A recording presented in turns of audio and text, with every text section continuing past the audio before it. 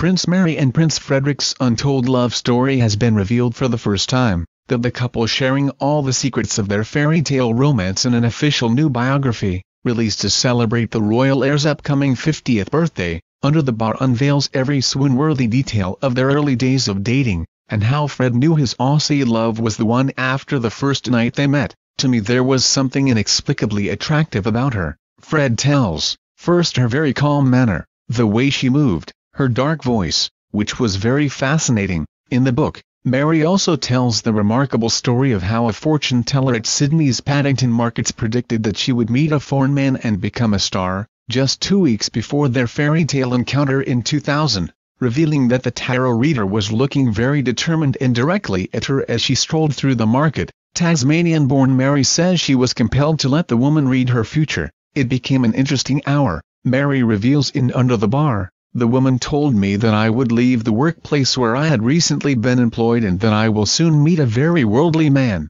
He was a foreign man and I would become very famous, a star, she even said. The woman went on to telephone Mary that people will come to know who you are, they will see you and hear you, telling the then 28-year-old that she would also move to Europe. The couple, who are now parents to 4 children, then go on to talk about their fateful first meeting, revealing how Mary was supposed to go to a farewell party for an acquaintance.